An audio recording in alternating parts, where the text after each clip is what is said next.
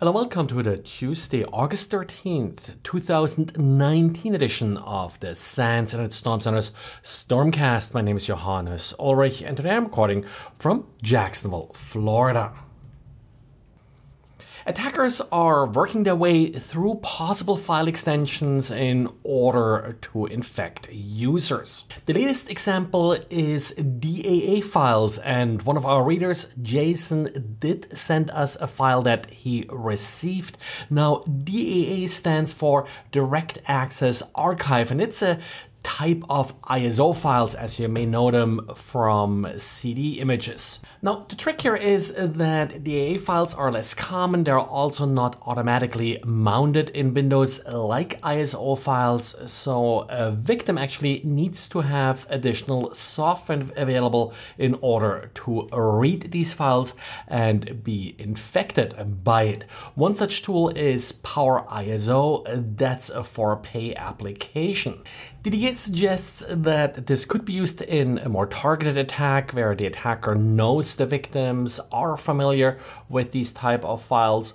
Or we had one comment being submitted to this story that the PowerISO tool in particular is often also used in pirated versions. I doubt there are a lot of legitimate reasons to receive DAA files as an email attachment, so I would probably recommend you just strip them out at your mail gateway. And a couple different news articles actually pointed to SQLite last week. SQLite is one of the software components that has long been overlooked. More recently, there have been a number of interesting vulnerabilities that were discovered in this library. Now, SQLite really doesn't have much in common with traditional SQL other than a similar query language. The data is stored in flat text files, and from a security perspective, it actually looks pretty benign initially because there is no server listening and it's less exposed than your traditional SQL database. On the other hand, there are also a couple of shortcomings. It really just relies on the file system for access control. There is no logging in. There are no specific credentials typically to connect to a SQLite database. So any user able to read and write the files the data is saved to has access to the database. But in particular, in recent years, a number of applications that do actually accept traffic over the network have started to use SQLite as a back-end database. Most notably here, I think, is WebSQL. WebSQL is part of many modern browsers, but one item that actually made the news last week, I believe, is that a lot of Apple applications, like, for example, the calendar and the contact database, are using SQLite as a backend, no big surprise here, and apparently haven't patched it against some of the recent vulnerabilities that got discovered in the open source library.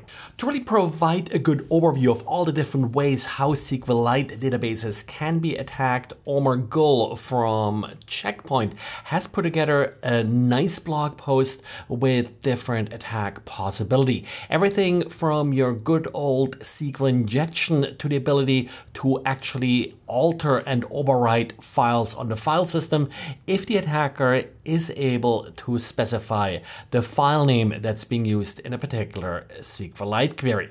So while SQLite is a lot less powerful and capable than your traditional SQL database, it still should not be overlooked. And I mentioned there were a number of vulnerabilities that were discovered in the very popular open source implementation of SQLite. And I guess the next story is sort of one of those sad, well, it's certainly not a surprise that printers are still very vulnerable. Researchers of the NCC group used basic fuzzing, which, well, is one of your sort of standard security testing techniques to look at different printers. They found about 50 different vulnerabilities in printers from Brother, HP, Kyocera, Lexmark, Ricoh, and Xerox. So pretty much all of the large printer makers are affected here, and none really is distinguishing themselves for being particularly secure. And of course, software components are often shared across different models of a particular printer manufacturer. So for example, for Brother, it's about 300 different models that are affected by these vulnerabilities. So if you do have a printer that's connected to the network, and probably even if it's not connected to the network, it's just connected via USB and such, you probably still want to watch out for updates coming up in the next few weeks. Well, and that's it for today. So thanks again for listening, and talk to you again tomorrow.